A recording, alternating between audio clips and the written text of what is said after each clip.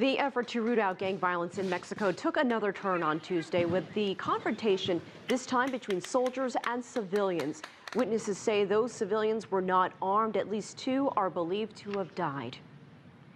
Groups of heavily armed vigilantes are trying to force out a powerful cartel in the troubled region of Michoacan state. But at the same time, the government is intervening, asking the vigilantes to lay down their arms. With Insight, CCTV's Franc Contreras joins us live now from Mexico City. Frank.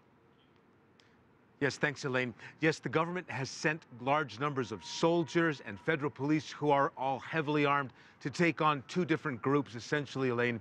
One, of course, being the Knights Templar. This is a drug trafficking organization that broke away from another powerful organization, one called La Familia, there in western Michoacan. This other trafficking organization lately has been the source of a great amount of violence in that part of Mexico, including kidnappings, murders, and even illegal cutting down of trees, illegal lumbering taking place in that part of this country here.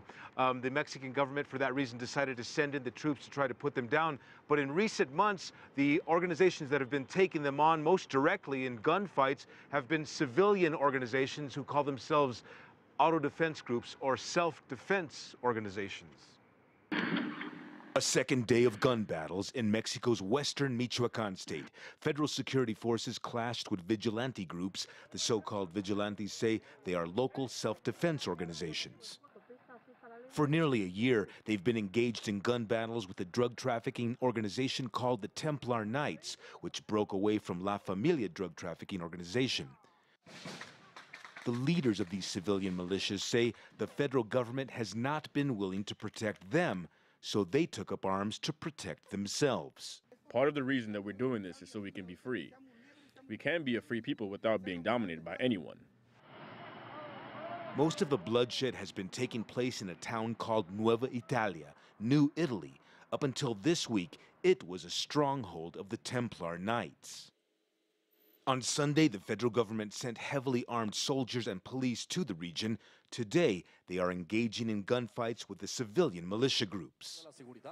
Mexico's interior minister says it's part of a broader government strategy to enhance security in Michoacan.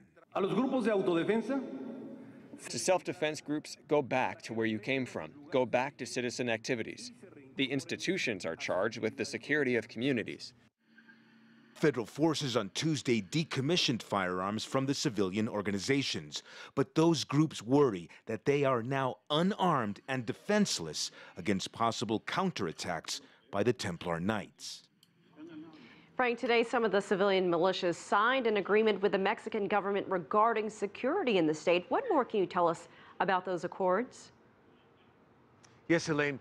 The federal government sat down with some of the leaders of these armed militia groups in that part of Mexico. Remember, these small sorts of armed civilian groups exist in various parts of the country, not just in Michoacan, but also in Guerrero state. Today, however, the accords were aimed at trying to quell the violence and get these civilians to set down their arms, hand them over so that a lower number of violence could be taking place in that part of the country. And so the federal government offered them paid positions, in fact, on Mexico's police agencies, suggesting that they could actually be paid to continue their battles against the drug trafficking organizations. Now, as you heard, there were allegations that federal agents here, either soldiers or police, at this stage it remains unclear, federal agents opened fire allegedly on a group of civilians in that part of Mexico. We're still unable to confirm that, Elaine.